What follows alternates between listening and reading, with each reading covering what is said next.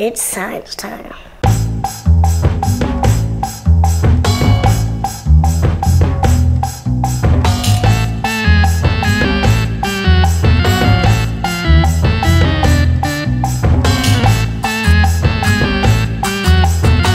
This weekend, I had a Sprite at my birthday party, and that got me thinking, where do all these bubbles come from?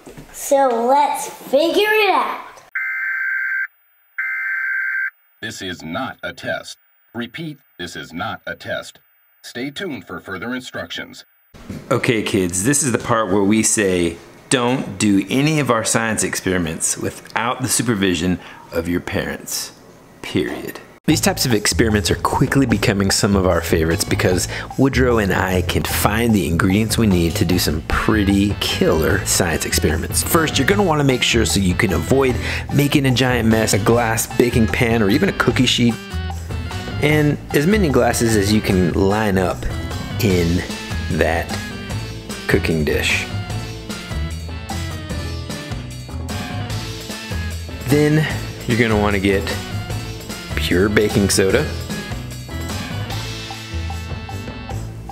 white vinegar, and some food coloring.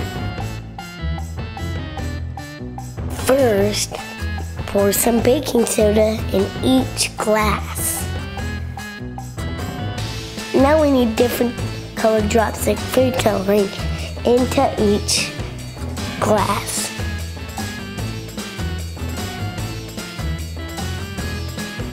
Now, you need the special vinegar. That's white. Mom, can you help me open this, please? Thank you. And let's pour it in until it gets crazy.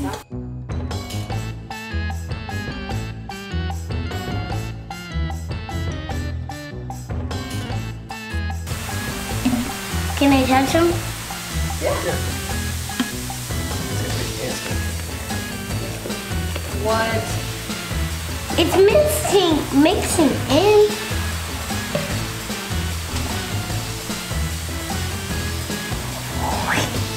You got food coloring.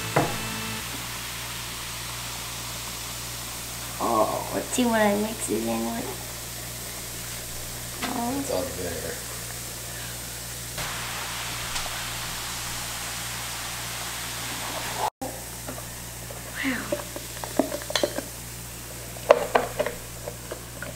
Oh, that's a good one.